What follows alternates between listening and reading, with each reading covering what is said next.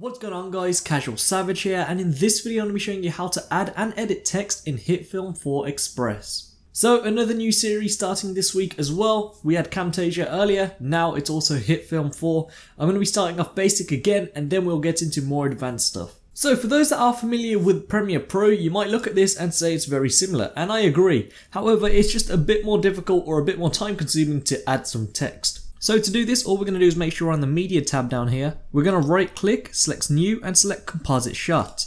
Now this is what you're going to get, and it's the composite shot properties. I'm just going to name this text, and everything else here should match your project. If it doesn't, then simply just adjust it and then select OK. Now from here, as you can see, we get the text button. So we're going to press this and we're simply going to drag out a box to how we want it. Then of course you can just type in your text. So I'm going to put CasualSavage for now.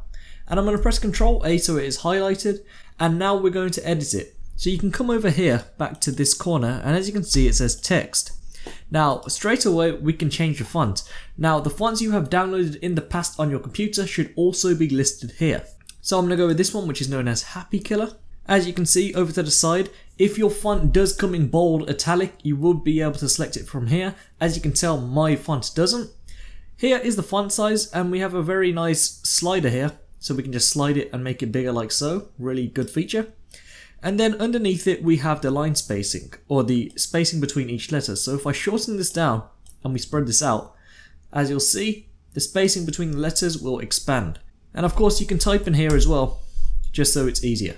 Now over to the side here, as you can see, we have line spacing. So if I just press enter here and then highlight one of them, and then we simply bring up the line spacing, as you can see, this is going to be the gap in between the text.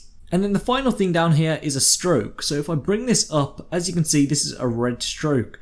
And if you go all the way, it's going to be too much.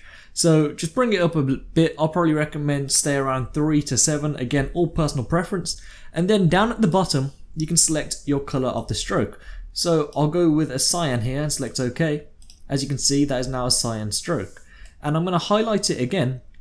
And if you want to change the color of the text, as you can see over here to the side, we can select this box and we'll choose a black and select OK. Now it's black text with a cyan stroke, and that is how simple it is to do. Now you can also make the text transparent. So the way you do that, highlight it all again, and as you'll see we have this button here. If we select this, it's made the text transparent. So now if I drag a video in, the text will be able to show the video and it will be able to see the text still because there's going to be a stroke on top. Now another thing to notice, if you do want to shorten this box down, you will need to be on this text, and then you'll need to come to the corner and simply drag it up like so. And then of course come to the move tool and just position this how you want it. So as you can see, I just dragged in an image I had on my computer. It's from the flying effect in Premiere Pro. As you'll see, the text is still showing, it's transparent so you can see through it, and it still has the stroke on it as well. Now the final thing I'm going to be showing you is alignment. So if I just double click this and highlight it all again, as you'll see at the bottom over here we have the alignment. So we can align it on the left, the center or the right.